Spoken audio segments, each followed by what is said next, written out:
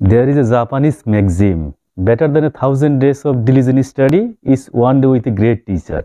Yes, in this day we have got at a time 3 international resource person. One is Mr. Michael, Rebecca, and another is Jyoti Nail, maybe from India, my neighboring country. So, respected resource person and all of my fellow participants from various countries all over the world, Assalamu alaikum, may peace be upon you, and welcome to my presentation. This is Salmon Biplob, member of Bangladesh Civil Service and now serving as Senior Fisheries Officer under the Ministry of Fisheries and Livestock. A case study on impacts of earthen embankment on fisheries and boro rice production in the Haor region. This is the name of my case study. Please next. At first, I would like to say what is Haor. Haor is a Bengali word, but I try to define here what is Haor. Haor is a seasonal wetland ecosystem in the northeastern part of Bangladesh, which is a bowl or saucer-shaped floodplain depression. There are 373 Haors covering 859,000 hectare area in Bangladesh, in our 7 districts only. During monsoon, Haor receive surface runoff water from rivers and canals, which completely submerged underwater and is used for fisheries. That means during monsoon period, this Haor area is used fully for fisheries.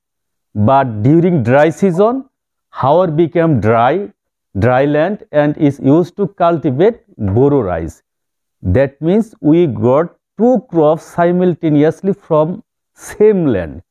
During dry season, we got boro crops, and during monsoon period, we got fisheries. Next, please.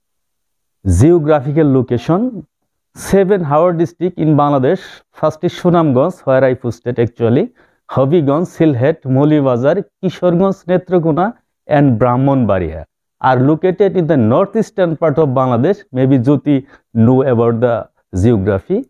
The Haor basin is bounded by the hill range of India Meghalaya on the north part, Tripura and Mizoram of the south part, Assam and Manipur and the east part.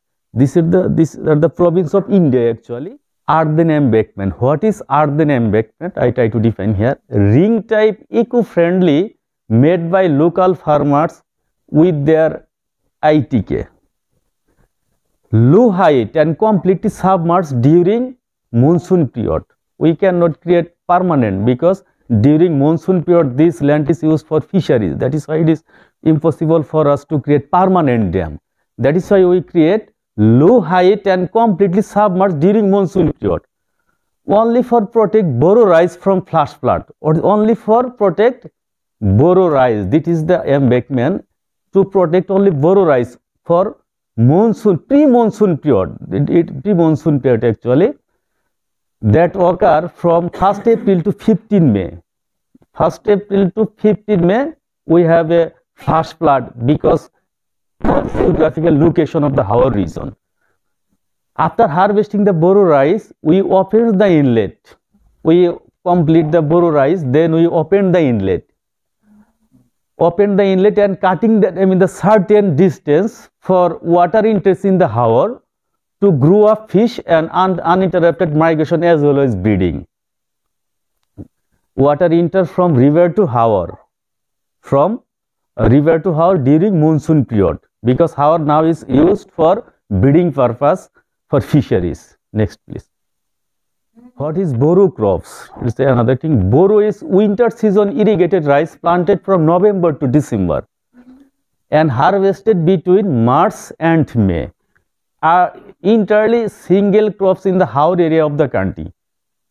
This is the entirely single crops in the Haor area. If 1 year destroy these crops, then it's difficult to survive the peoples of the Haor area, because only 1 crops, this is the boro rice, planted in the Haor area. Yes. Why flash flood occur in the Haor region? This is the geographical reason. Hilly topography and steep slope of the river draining the Haor area. This is the topography of the India, not my country. This is Bangladesh, this is India. This is the main reason. Another reason is world's highest precipitation is recorded in the Cherrapunji, more than 11,000 millimeter, Meghalaya, India, which is triggered the serious flash flood in the Haor of Bangladesh. Another reason is river siltation, because day by day our river siltation increasing. This is the main three reason of early flash flood in the Haor region. That is why flash flood occur in the northeastern part of Bangladesh, not others part of our country, only the northeastern part of Bangladesh flash flood occurred. This is the main reason. Next graph shown production of boro rice and production of fish from 2011, 2013, 2017. Around the boro rice production is 5.2 million metric ton, but during 2017 the production was decreased 4 times. The production was only 0.95 million metric ton. What is the reason? In this year we are not able to protect the earthen embankment. That is why this dam is very much essential for our national production actually, because from the Haor region we got for more than 12% boro production. That is why this earthen embankment is very much essential for Haor's people actually. The production of positive impact. Got 2 crops simultaneously, boro rice and fisheries from the same land. Eco-friendly, made by the local ingredients, soil and bamboo, sea paste, and create employment opportunity during this period. Some negative impact made by soil from the countryside which ultimately goes to the riverbed and made higher siltation. Migration of fish and other aquatic organisms from depression to river and vice versa. It's a very much negative impact for this embankment, because some of the fishes during pre-monsoon period, most of the small indigenous fishes of our country is the breeding season. That is why in this breeding season fish cannot move frequently from Haor to river to Haor. That is why our species variety day by day decreasing. This is the main negative impact, I think. Aquatic biodiversity declining and disappearing day by day due to this embankment. Dredging and excavation to maintain environmental flow, room for river. This is very much essential, because we create in the river side we don't get enough land, enough room for the river to pass water. That is why room for river is very much essential. Then we are able to maintain this embankment. Design and construct adequate spillway. There is no spillway. Plantation and conservation of swamp forest. This is very much essential. If we create swamp forest, then the dam will sustain year after year, I think. Few hours should kept open to conserve aquatic biodiversity. Due to this embankment, our aquatic biodiversity disappearing day by day. That is why we should keep some hour open. We have 2 hours Ramsar site, included Ramsar site. One is Tangor Haor and another is Hakaluki Haor. They are Ramsar site. So my recommendation, every sub-district we have open 1 hour for aquatic biodiversity. Thank you. This is for all. This is the Haor hilly part. This is Haor in the dry monsoon period. Questions from me on the the first one is on the how these weirs or these embankments are constructed. Is it through community groups? Yes, it's we have a PIC Project Implementation Committee. It's made by the local farmers. Local farmers are the implementer authority, executive authority. Government provides some money. We have formed a committee by the local farmers. Okay. Local farmers. Okay. So these ones then. Stakeholder engagement. Then just a question on the fisheries, because the amount of fisheries that's produced is a lot. I just want to find out the amount of the fisheries. Is it more in the river stretches, or when you open up the weirs where Yes, it's a, I think it's a bowl shape. Maximum fisheries come from river to Howar Okay. in the monsoon period. So that's why the Yes, it's a breeding ground. Feeding ground is the Howar actually, not river. All of the fishes, small indigenous fish of Oregon, breed in the Howar because Howar is a suitable place for breeding ground. and that's why you Yes, that is why this bird is negative impact on the aquatic biodiversity actually. Another question? Thank you. I know we've come to the end of the day, but everyone's had a chance. So just any more questions for someone, and then we can close off the day. But it'd be good to have some perspective on his presentation. And how come this does his case study. Any other questions, any insights before we close? Can I comment quickly? Yes, Josie, please. We can't see you, unfortunately, because we have the presentation running off the memory stick, and it's quite frozen here. Maybe we can do it. We can't see it. Go ahead.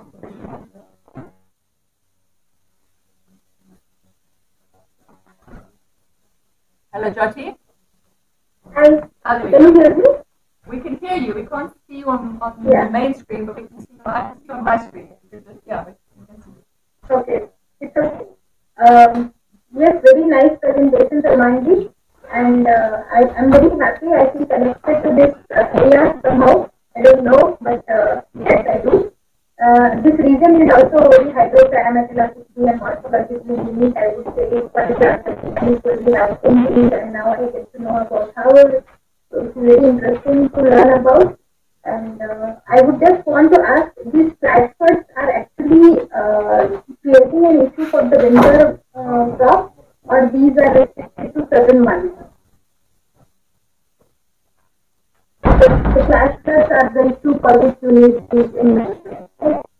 Otherwise, the monsoon season can easily exchange water between Howard and river. So the purpose of the embankment is to protect the winter crop. As I learned. This earthen embankment create only for protect boro rice from early flash flood, pre-monsoon flash flood actually. That's occur in April to mid-May. Okay. Okay. There is no another reason, there is no another purpose of this earthen embankment actually, only for protect the boro crops for early flash flood. There is no another reason, there is no other reason to create this embankment actually. Because we have got more than 11% of our total boro production of our country. That is why it is a huge amount for us. Yes. Yeah, It's a very fertile land actually because. Thank you. Thank you, Salman. Thank you. Thank you.